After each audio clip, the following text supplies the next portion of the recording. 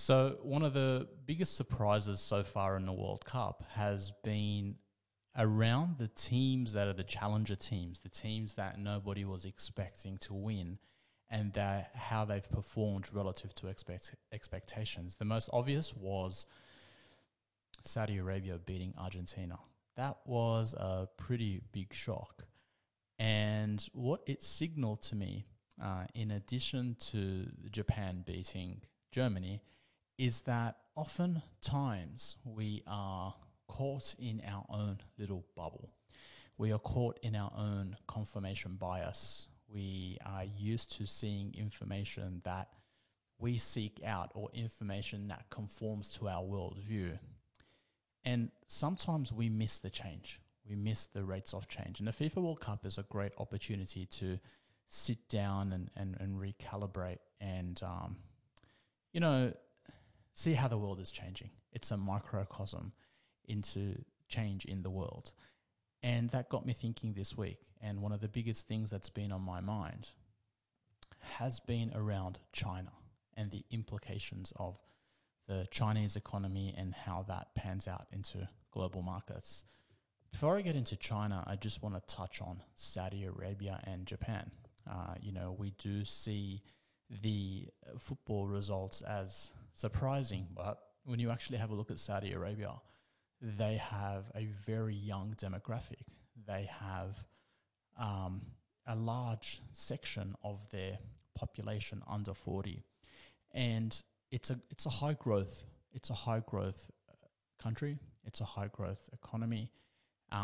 There's no doubt that the Saudis are enjoying the benefits of higher energy prices, but there's something else happening in Saudi Arabia. There's something else happening to the Middle East and the GCC. There's a lot of reform, and we don't see that. We think, particularly being here in Australia or being in the US or the UK or perhaps less in Europe, but we are very insular, and Saudi Arabia being able to compete shouldn't come as a surprise, because there's a fundamental story there. If you have a look at Japan, for example, beating Germany as a powerhouse, Japan is 100 odd million people population, and even though their demographics are not as favorable to Saudi Arabia, there is still a very significant story there. And Japan's economy is the third largest in the world. Germany's is the fourth largest. So they are kind of neck and neck from an economic perspective. But my point in the note this week isn't necessarily to compare the football results of countries to their economies. It's to point to the fact that often we are blinded by big themes because of the confirmation bias that we have. And relations in China and the China story is subject to that. If you have a look at, China, ever since 2018, when the Trump administration initiated the trade wars, and particularly the computer chip wars, it sent a signal to the rest of the world, and particularly to the aggravated countries like China, for example, that the game and the landscape was changing. And we're now kind of 4 or 5 years into that trade war. But the recent G20 meeting, there were hints there that we could be on the cusp of a change. We could be on a cusp of this trade war that the West and China have been in. And the narrative at the moment in markets is very, very focused on China's response to the lockdowns. When will China ease their COVID restrictions? And I actually think that's very narrow-minded. I actually think that that's the wrong way to be thinking about China, and it's focusing on something that's very short-term, but there's a big long-term growth story at play in China. So if we actually have a look at clues from the G20, and can we look to this as a potential shift in relations? There were signs, and in a note I did point to signs coming out of the US around some of the wording around their relationship with China, and particularly China as a trade competitor. I do point to recent changing of wording in the UK, the new UK Prime Minister, and changing their stance on China from a threat to a competitor. It sounds small, but these are the little shifts that happen that can make a big difference. And in the note this week, we talk about, those shifts. We talk about the implications, and we talk about, when China works through the COVID-related issues, and they will at some point. China will start to work through its, COVID zero policy and come out of that. When they do, there's going to be a very seismic shift and a very important investment implication for China, and China and China in your portfolio, and China as an investment theme. We're talking about the world's second largest economy. We're talking about an economy that's gone through a lot of change, and we're talking about an economy that can't be viewed through the Western prism.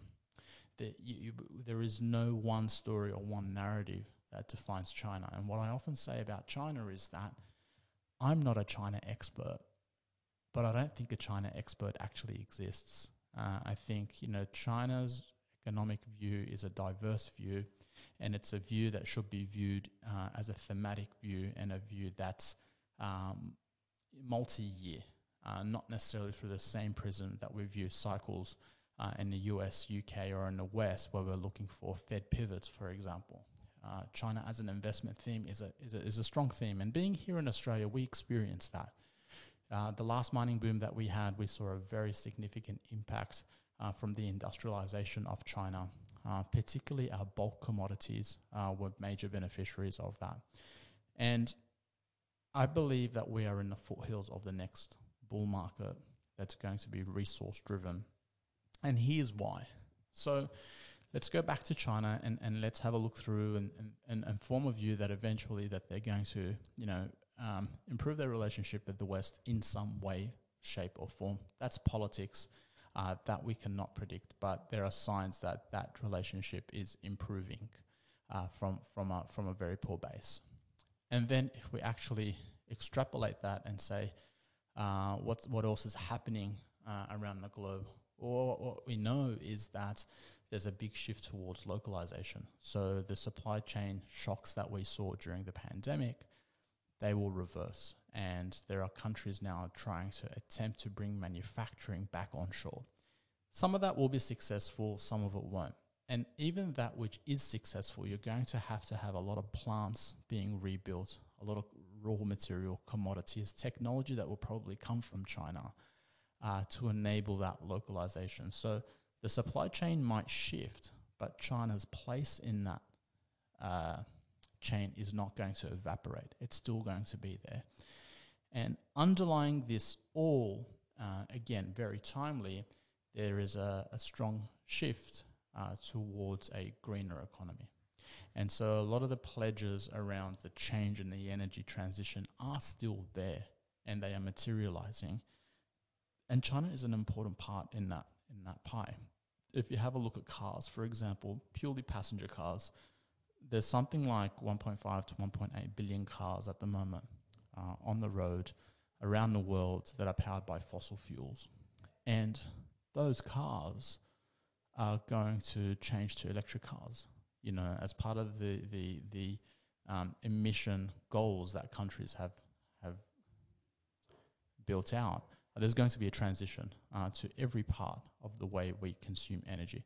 And if you take vehicles, for example, that 1.5 to 1.8 billion vehicles, depending on which number you take, it's a very large number. And the amount of electric cars at the moment are only about 5 to 6 million electric cars in the market. And so the adoption curve for electric cars is going to be absolutely huge. And who is one of the largest manufacturers of electric cars? China. Not just because they have the manufacturing capacity and the manufacturing technology, but also a lot of the imports, a lot of the rare earths that go into the manufacturing of those cars. China has an investment in that supply chain. And so China's going to go through the next phase of its industrialization. China's going to continue to be a significant contributor to the energy transition by giving us the technology that we need to replace the old technology, the dirty technology. With all that in mind, I'm looking for opportunities, and being based here in Australia, I believe we are one of the best placed developed economies in the world to benefit from this transition. Not only do we have geography working in our favor, but we also have a very different cultural dynamic, particularly in the east coast of Australia. Sydney's population, for example, there are parts in Sydney where 15 to 20% of the population speak Chinese. If you have a look at Australia overall, anywhere from 5 to 10% of our population is born in China. And so we have generational change now in Australia that ties us back to the Chinese economy in some way, shape or form. We also have a very high quality, top tier energy and bulk commodity producers that will continue to provide the iron ore, for example, the copper, the nickel that's needed for Chinese manufacturers to facilitate that manufacturing into green energy. And we have a government that is perhaps starting to change its tone on China. And geopolitics is a big topic. It's probably too premature, but I believe Australia not only has the bulk and energy commodities, but also the agricultural, social services that come along with that. And so being biased, being Australian, I'm very pro-Australia. I'm very bullish and starting to really see this as an important investment theme that emerges next year. And I think China emerges at a time where the US and Europe are starting to slow down, driven by higher interest rates. The US dollar starts to come back, commodity prices start to go up, and places like Australia, New Zealand, and perhaps a lesser extent, but still significant, Canada are likely to benefit from that. Canada still has some issues on the political side of things, but their economy is diverse, and these three areas are really interesting to watch. So hopefully that gives you a different perspective, inspired by the World Cup, inspired by being non-conventional, and inspired by being thematic and looking through the valley and looking for these opportunities. Thanks for sticking around. We'll be back next week with another note and another audio piece to go with it. God bless.